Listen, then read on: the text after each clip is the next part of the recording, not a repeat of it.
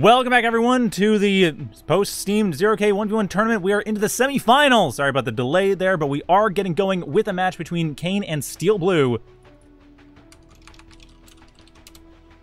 Oh, wait. What? Oh. We can rejoin. Okay, damn it. They started. They started without us, so we can actually get in immediately. But yeah, kaen and Steel Blue is going to be on intersection, and this is going to be semifinals. We already saw Steel Blue was playing earlier, and it was a bit of a grindy match. They had a hard time actually getting the momentum they needed against Mackie, but they did manage. So I'm wondering how they can do with kaen. Kaen's a bit rusty, though. What do you think? We have also a Hokomoko here. Hi, Hokomoko. Hello. So what do you think, Hoko? Well, both kaen and Steel Blue are very, very good players. I think we're going to have a very nice match, and it's a really, really cool map where the middle is very, very contested, but the main, like, look at the corners. You have two corners with a lot of the metals in the map that I think both players will try to expand to quite early. That is typically, yeah, that is typically the way you play this map, because that is the way that you kind of have to. I mean, this map is a map that doesn't really allow for a whole lot of defense. It's very open. So you get people, they go over the corners, they set up defenses on the ramps because they can. There's room for the towers there. And then from there, you can actually get some expansion. But usually what will end up happening is the players will split it in half. If someone manages to get both corners, that's generally going to be game because they have such a metal advantage. There isn't much their opponents can do. Right. So we have kaen with tanks and Steel Blue with Cloaky. Cloaky is quite popular lately. But tanks give them a run for their money, let's say. Yeah, I was playing a Cloaky versus tank match earlier, and my goodness, welders against glaives. Welders, I joked before about welders being overpowered, but no, really, welders are actually really strong. They're not to be underestimated. So when you see welders and you're playing Cloaky, you might just want to get away from there. Maybe use some reavers, maybe use some Ronin. Don't use glaives. Glaives will die. I mean, it's working decently well right now against the Kodachi, but it's not enough. The point is that welders is a bit of a bridge of Quant's rule. It's how can we make a builder that can beat raiders? Yeah, which is not the way they normally want to have builders on, because builders are normally going to be what you kill with raiders. However, I understand that, though, because tanks don't really have much of a light force. I mean, yeah, they have Kodachis and have Blitzes, but those are too heavyweight to be useful against raiders. You only get like 2 or 3 of them at the stage that most people are going to have 10 glaives or 10 bandits. I definitely agree, but my bet is that in the next few weeks we will see a welder nerf. I agree. I think welders are going to likely see probably a fire rate nerf, I would think. Like, they're not... I think the damage is okay, and I think they should be able to take out 1 or 2 glaives, but if you have 3 or 4 at least, no. It's like that point the glaive should win just easily win. However, at this point, we're seeing the Kodachis managed to get loads of raiding. And I say before they weren't super heavyweight unit, or they were fairly heavyweight units. They weren't able to spread out that much, but intersection is a map where that doesn't matter. I mean, your opponents are in that one corner, so hey, there you go. kaen's just able to take out both the metal extractor Steel Blue had up front and really start to cripple the economy. Although he lost the Kodachi, and the Kodachi is, as we said, if you cannot fill the big army, every Kodachi lost is a problem. And that's a very fair point. Yeah, it's 160 metal for getting rid of basically 4 metal per second for about half a minute. I'd still say that's 120 metal at least Steel Blue didn't get because of the Kodachi, so it's a reasonably even trade. Although I say that there were actually 2 Kodachi, so never mind. Steel Blue actually is ahead by 200 metal as a result. The point is that I didn't see Steel Blue raiding much, as is continuing to make glaives. I'm not entirely sure what the plan is. I was thinking glaive imp, and we are indeed seeing imp being built, so that makes perfect sense. So the idea, of course, is you throw the imp down there, and then the vehicles drive on top of it, and then the glaives are able to come in and finish up when everyone's CMP'd. Which is, I mean, that's a really good strategy against vehicles. Like, the campaign even teaches you to do that because it's such a good strategy against vehicles. So, good choice. I totally agree with that. It's just at the same time, it is going to be a little bit tricky to set up because the blitzes are likely to be able to stop that imp before it gets close. The blitzes are in position, and I don't think Steel Blue even knows this, as the blitzes are going to be able to come in here, and the glaives...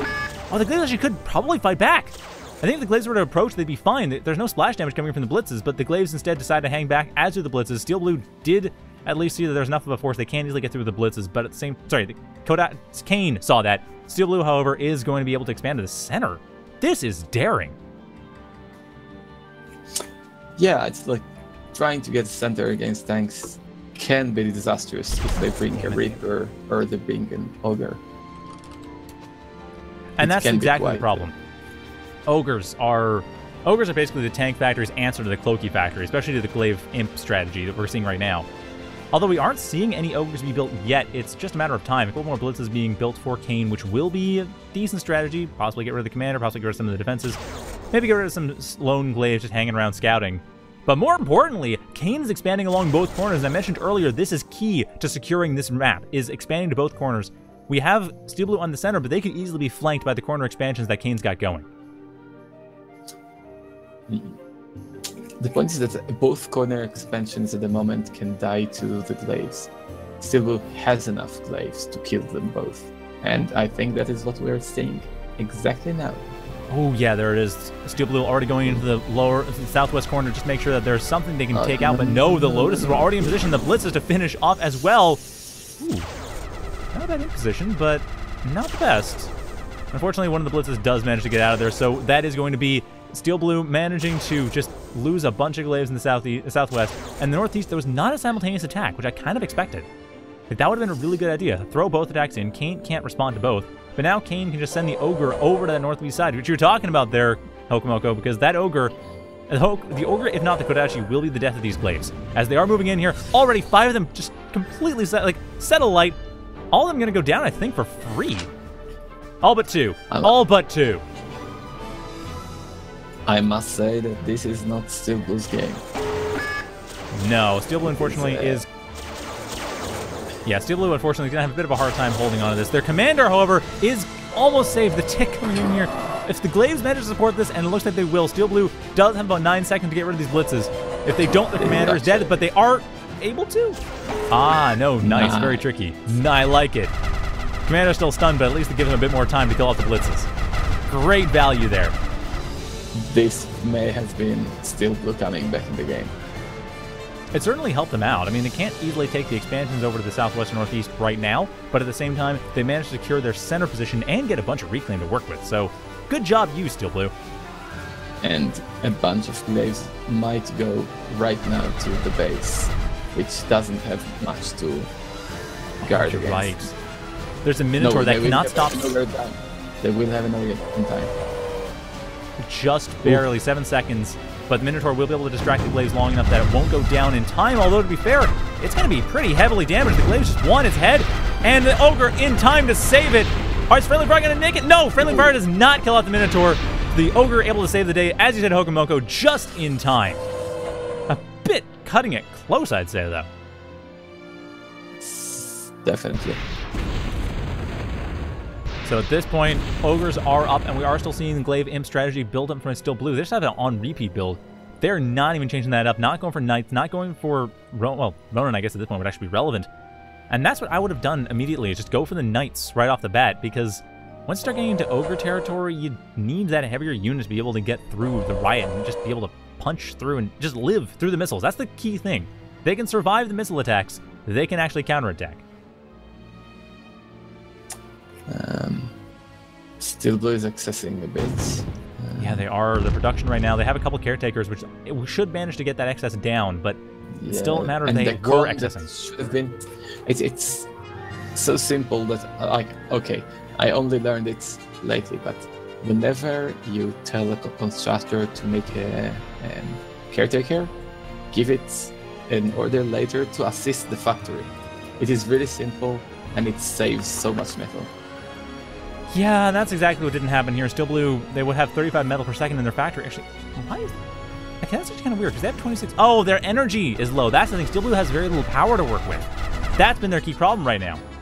I mean, they have a bunch of metal in the center of the map, but they only have these wind generators in their base. That's only generating 12.6 metal right now, as the wind is a bit slow.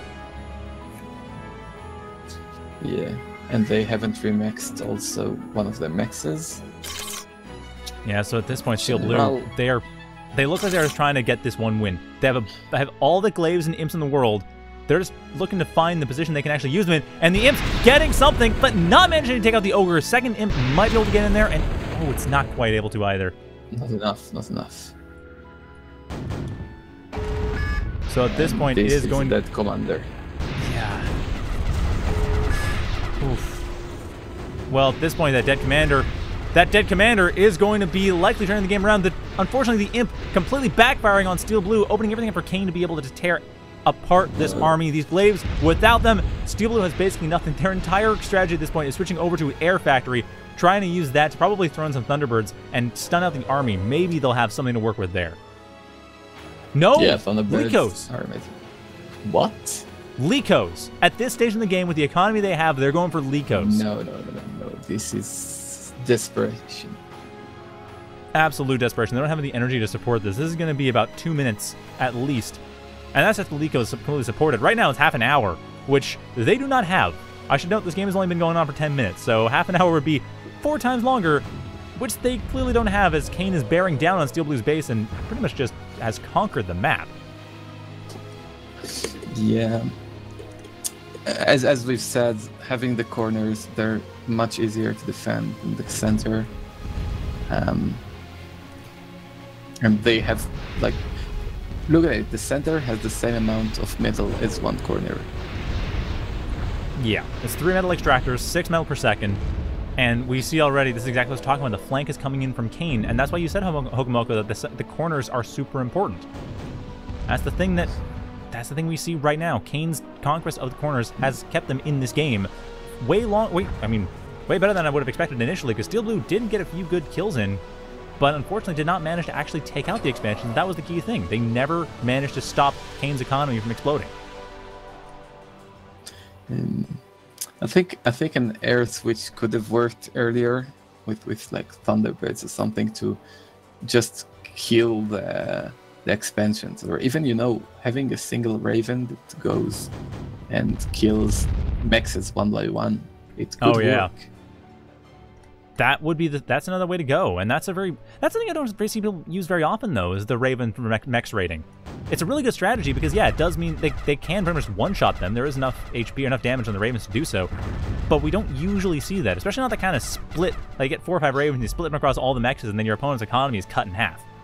I'd love to see that more often, but we just don't tend to. This is no exception. Well, in how do you call it? In high skill games, people can make a quite fast. True. So maybe you can once do this and kill some X's, but the second time you try it, all your Ravens will be mostly dead.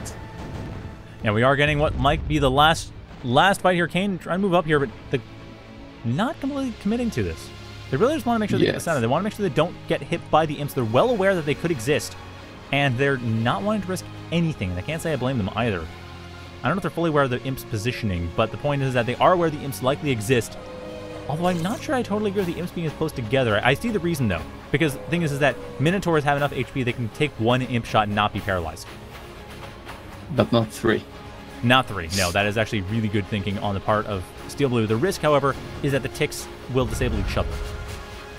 So you got to be careful about that, but I think it could work if done properly. The question is just, is it even going to be done? At this point, even if that's taken out, I mean, kaen's got production behind it. They have an air factory as well. They have 55 metal per second. They're not even managing to spend all of it. So even without this, I don't know what hope there is for Steel Blue. And they're making air. So now the Lyco, which is done, by the way, is going to die to Swifts. So at this point, man, this is going to be... Nice. Why? I didn't turn on the music? Why the heck is... sorry. I'm so sorry, everyone. I keep thinking I turned down the music, and apparently I didn't?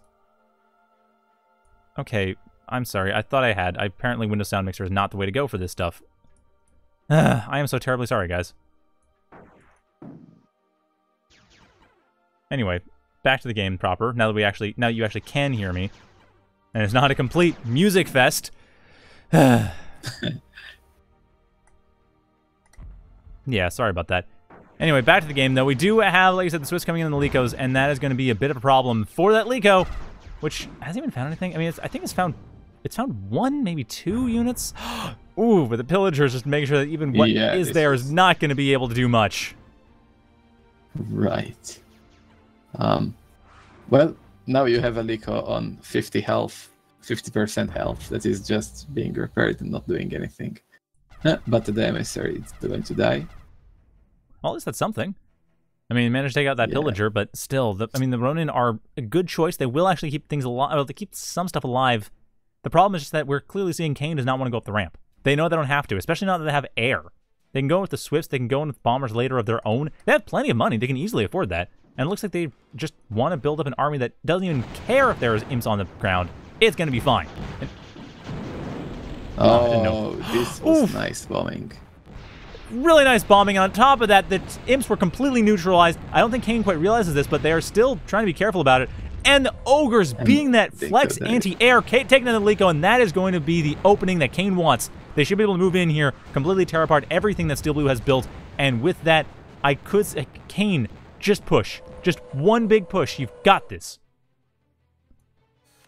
Yeah. I would have built a Dante. Usually if you have enough funds and you have to break something, make a Dante.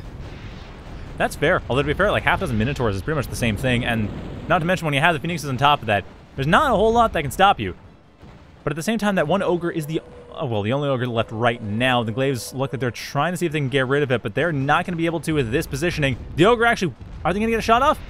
Ooh, maybe not. I like this. Steel Blue is spreading out just to make sure that the splash damage doesn't cause any problems, and the Ronin are able to get the hit in, but unfortunately for Steel Blue, that is all they've got. The ogre is up, the second ogre is up, and that ogre will be able to tear apart all the Glaives if there's a moment of carelessness from Steel Blue, which it looks like, while there won't be, there's also not going to be a whole lot of value found.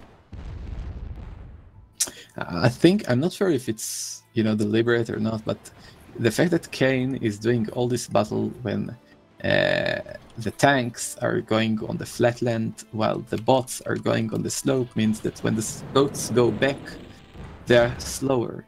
Also, Rockos, when they're load, they are slower. This is how the ogre manages to get shots on the run-ins. And this overall, is not normal. Yeah, but overall, that is exactly the ramp. because of the land. Yeah, and that's exactly the thing, is that we got that setup, and it's just that's the way it is. You can't easily go up that ramp. But I think kaen is fine now. I think kaen, they have enough scouting of their opponent. They know exactly what they're up to. And while the chainsaw is coming up for Steel Blue, I don't think it's going to be too little too late. And that's diverting funds away from their ground army. It's diverting funds away from whatever options they have to actually deal with this stuff. And that option is running out very quickly. And with that, it looks like it's going to... It's just going to be kaen storming in. This is what we wanted to see before. And this is what kaen is providing now. At half dozen Minotaurs plus the Ogre support. There it is, getting into the maiden base, and that should be able to take out Steel Blue's factory. The one factory, or the Cloaky factory, is heavily threatened right now, but the Caretakers being the main target, as they always are. At this point, that is Steel Blue blowing everything up, throwing in the towel, and kaen taking the game. After a fair bit of waiting around in the ramps, trying to find the right position, they just switch ramps completely, and that allows them to take this game. That top ramp. Condition of the west ramp, go to the north ramp. Nicely done, kaen. They move on to the finals of their group. Oh, it's called Emissary now. My bad. Yeah. Okay, what do we watch now? I'm not sure. I'm not sure exactly what's up right now, because at this point, it looks like this probably was one of the longer games. We have... I saw zenfur against Kingstad somewhere? Ooh, yes. Zenfur, that'd be cool. Let's see. How is that going right now? Zenfur v Kingstad is... 12 minutes in. I'm starting to catch up. All right. Oh, I got lots of messages from everyone to turn off the music. Yeah, I turned off the music. I'm really sorry. I switched the music off to an audio channel I can't hear so I can talk to Hokomoko off stream. But the problem is that it means that I also can't hear it. So if I don't know what's happening, and I can't see all the mixer levels in OBS, so I can't actually necessarily tell whether or not everything is set up well. Sorry about that. But it will be fine now going forward. I am going to turn off the music right now so that everything is good. And then we're back into the game. We do have, let's see, zenfur's going for the heavy tanks and Kingstad going for the shield bot factory. We'll be able to see the fancy shields. I did turn that on properly. But of course, there's a question of whether or not we even last this long, because at this point, Kingstad's already taken the center of the map quite effectively. They aren't going for the corners, but actually, no, the southeast corner they have, the northeast corner they don't. At the same time, zenfur is a little bit caught in their base with 10 metal per second disadvantage and no easy way of getting through the ogres, because of course, I mean, shields, they have the racketeers, that is an option, but it's not huge, and unfortunately losing their entire army as they're trying to get rid of even one of the ogres, if not the commander. And the rogues, however, managing to find a bit of value, getting rid of Kingstad's commander. That's the opening they need. And with that, zenfur should be able to start taking the center. and also protect their commander, also be able to hopefully take the northeast corner for themselves. But at this point, this is the split I was talking about the last game. We get the north-south split, as zenfur should be able to break that northeast corner and also take the center as well, while just using these rogues, showing the rogues what Ronin should be able to do. But man, these rogues are finding all the value in the world with their rockets. Well, zenfur lately really liked rogues, so I'm not a little bit surprised to see it here.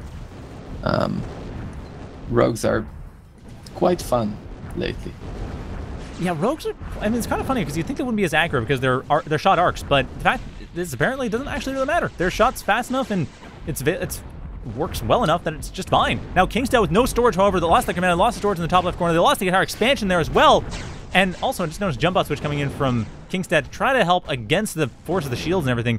But unfortunately, it's not quite enough. And Kingstad is possibly going to go down. This Felon Thug Ball is getting in here. It's managed to get through the Stardust. There's not much left to get in the way. There is that one emissary. That's the only real option available. The factors haven't gotten to, and that could be game. Unfortunately for zenfur's being pushed back a little bit. Kingstad throwing in the towel. That is game. We just get in catch up right as the game is destroyed, and we don't get to see any shield effects. Ah, shoot. Oh well. But yeah, zenfur taking it and moving on to the head of their group, and I believe that is the same group actually. Yeah, it is. So zenfur is going to be fighting against kaen in the finals. That's pretty cool. So we will be having the finals very shortly as we get set up for that, but it shouldn't be too long. It's only about 4 matches to build, so hopefully it will actually be done in a reasonable amount of time. Sorry, I'm throwing a lot of shade. Thank you, Alkinen, for hosting the tournament. I don't want to throw shade. There are just some logistical issues that we're going to be sorting out in the future tournaments, so this is a bit of a trial run. Big reason why the tournament was as small as it is so that we can work out these logistical issues and get an idea of what we need to do to make the tournaments run smoothly. The third map is Titan Duel. This is good. I expect a good game.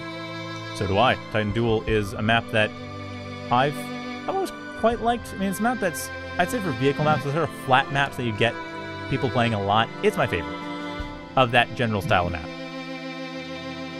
But anyway, it looks like we're going to be waiting a little while for everything to set up, so we'll have a short break. Bring back the music. Yes, I know. It'll be fine. The music will be turned off properly next time now that I know the technical limitations of the Windows sound volume mixer, and I know that I can't actually rely on that to do the job. So, be back in a sec when that's all set up properly. And also, you know, the finals.